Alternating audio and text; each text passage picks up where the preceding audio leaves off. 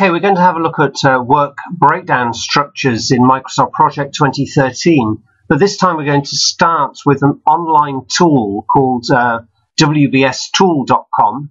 It's a system that enables you to do work breakdown structure charts in the same format that you see as yellow sticky notes or in a hierarchy.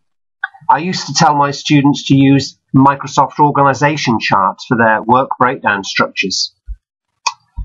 So WBStool.com is the website, and I've logged in and I'm going to enter this tool and I'm going to pull up a work breakdown structure I created some time ago and then show you what we can do with it. I'm going to open a file that I created, and now we can see a pictorial representation.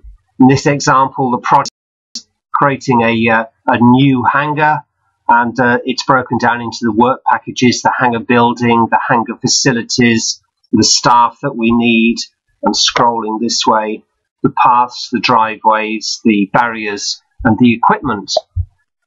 I've got a numbering system applied to this. We can see I've got the second level is the hangar facilities, I've got third levels, I've got fourth levels. And we can do various things: copying, pasting, saving, printing.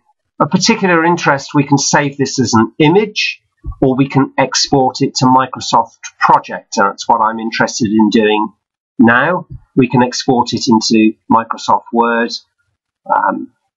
So let's click Export to MS Project. This is going to save the file as an XML file. Download to download it. So let's do that. I'm going to save it on my desktop.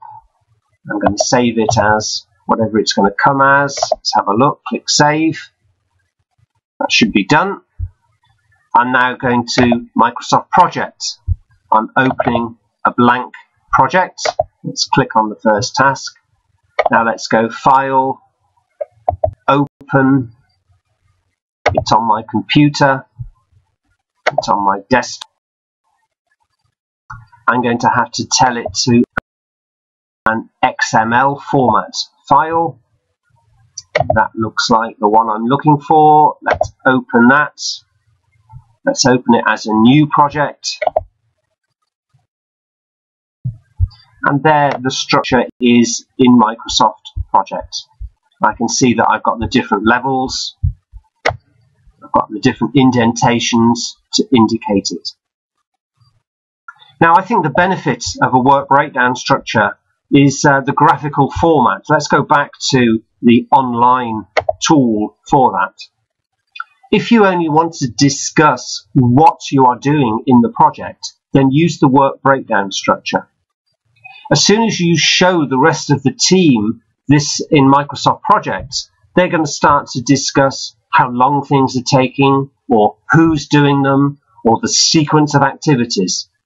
If the only thing you want to discuss is what is happening in the project, what tasks are included or not included, or the sequence of the tasks, then use a graphical format of the work breakdown structure. Later, you can import that into Microsoft Project to add the things that Microsoft Project does best, the dependencies and the durations.